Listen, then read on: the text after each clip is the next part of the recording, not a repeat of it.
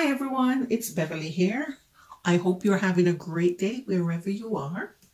So as you know, spring is finally here and that's the time for pruning back our plants, both indoors and outdoor. As for me, I have this coleus, as you can see, and I overwintered this coleus. What I did in overwintering my coleus, I went the easy way, and that was to take it in as a house plant.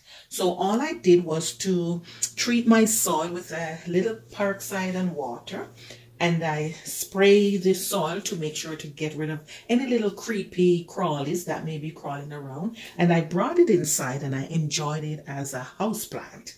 So this is what I end up with. This is a coleus also that I really like. It gives me bright, rich red color from summer straight into fall, and that color blends in nicely with my fall theme. So I wanted to have this coleus going on for whichever many years I can get out of it. So that's one of my reasons for overwintering this coleus. Also, it will save me money from having to buy another coleus. So now that spring is here and things are ready to take off, get back to life, I'm gonna prune back this coleus so it can become fuller and it can regain its true color. For example, while I had it in the basement, he had lost all the redness. I brought it up just a week or so from the basement and I noticed it starting to get back the color. So it was actually like this color in the basement. All the colors were gone. So I'm going to now cut it back and give it time to redevelop and regain its color and luster for the summer months coming up. And I said this coleus will go straight into fall. Yeah, just before first frost, before it will die back. All right, so I will show that to you and you can follow along as I prune this coleus. So for these long stem, I'm going to cut them all the way back and I'm going to try to cut them just above a node and do them slant. So that's it there. And another one here.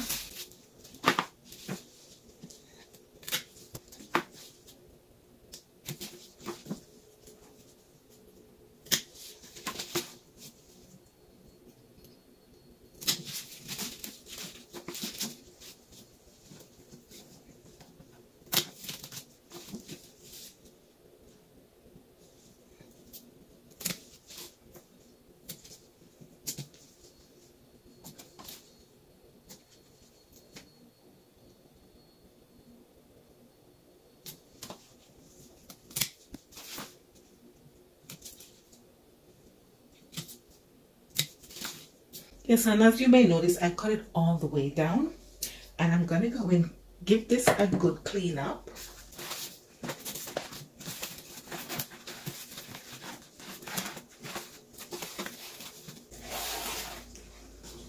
So this is a pot inside of a pot, so let me see if I can get this one out. I'll just take this out.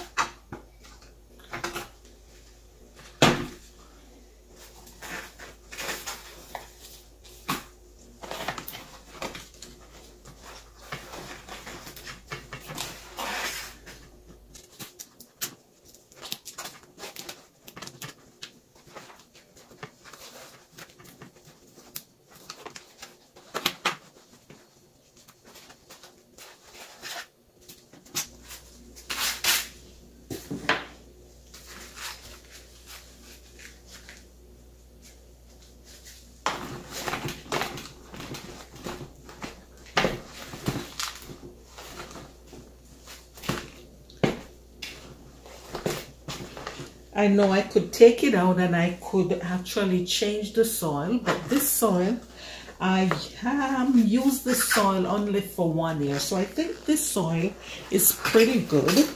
So I'll just top it up with a little fresh soil and I will give it a good fertilizing and that should be good enough to get it going.